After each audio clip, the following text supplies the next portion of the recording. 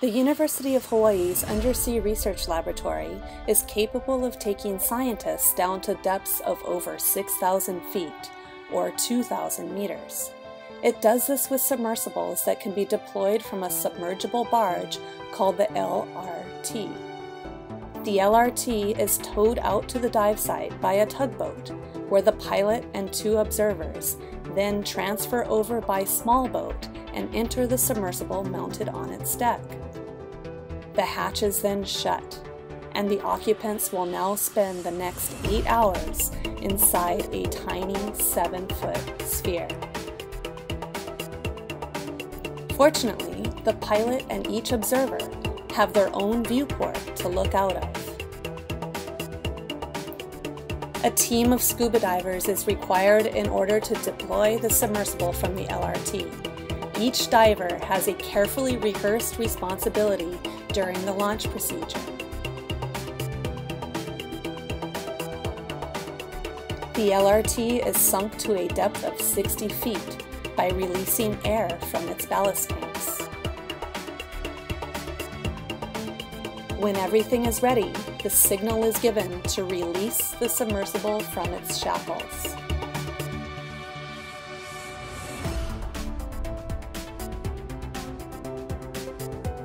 Once released, the submersible carefully lifts off the LRT platform and the dive begins.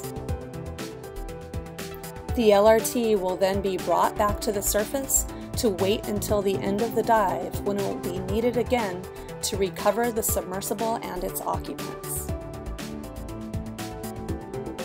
The submersibles are capable of going to depths of over 6,000 feet. However, some projects only go to a depth of 250 feet. This project was carried out in conjunction with divers using rebreathers and other technical diving gear. This is the shallowest working depth for the submersible, but the deepest working depth for divers. The divers will only have 20 minutes of time on the bottom, and then will need to spend hours for decompression before reaching the surface. In contrast, with the command sphere kept at 1 atmosphere of pressure, the submersible will stay down for 8 hours, and the occupants simply open the hatch and exit without any decompression at all. So what do the scientists see at these depths? Most of the algae and reef corals that depend on sunlight cannot survive down here. Rocky skeletons of dead photosynthetic reefs that have slowly sunk still provide suitable habitat for a wide range of invertebrates and fishes. Around Hawaii, scientists are very interested in studying these transitional habitats between where scuba divers and submersibles typically go, since they are often neglected and are thought to contain new, as yet unseen, species.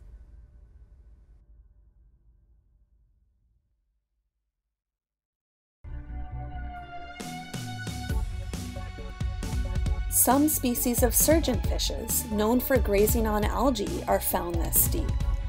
But what are they eating down here where their normal food is very scarce?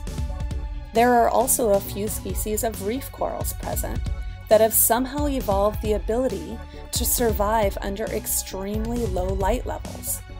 How do they do that? These and many more questions are what scientists hope to answer during these dives.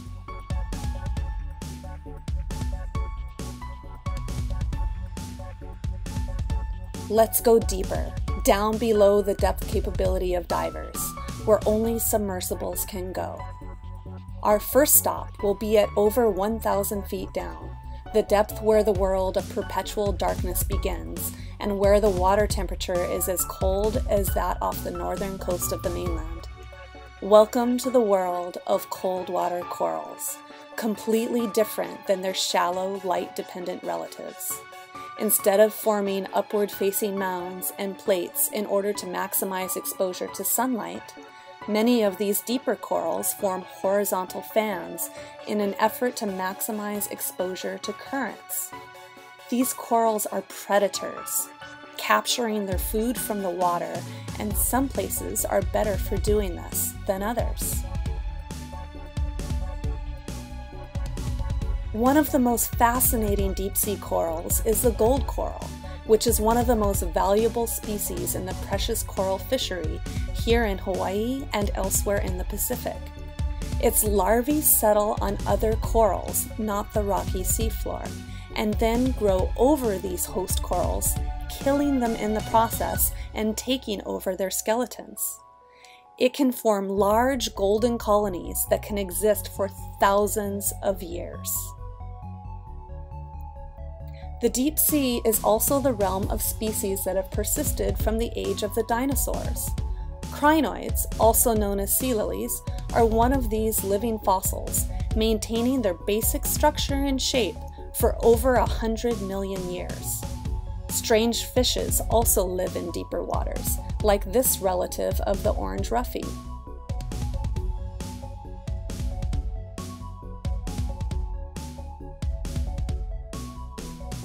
The Indian whitehead.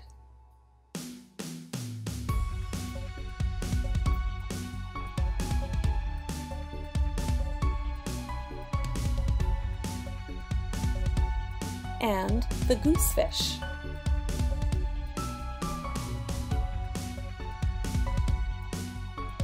Let's go even deeper, all the way down to 5,000 feet, where even stranger corals exist, where commensal relationships between them and other animals exist. This Venus flytrap anemone uses a bamboo coral as a perch, while brittle stars marry the corals they land on for life.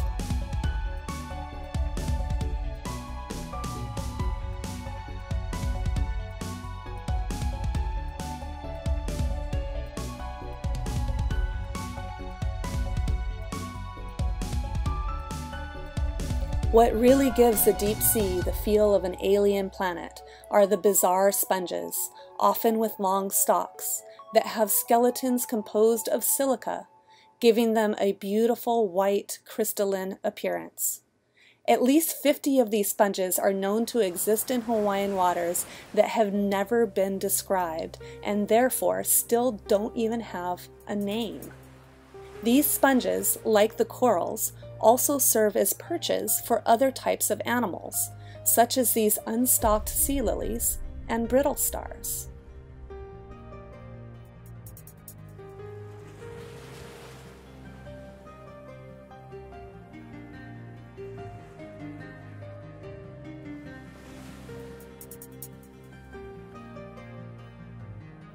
Our visits to this realm are all too brief, and as a result, only a fraction of the deep seafloor has ever been explored.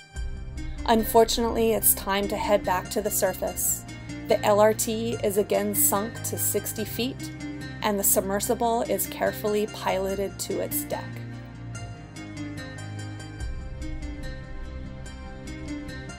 The divers shackle it back onto the deck, and air is pumped into its ballast tanks to bring it to the surface.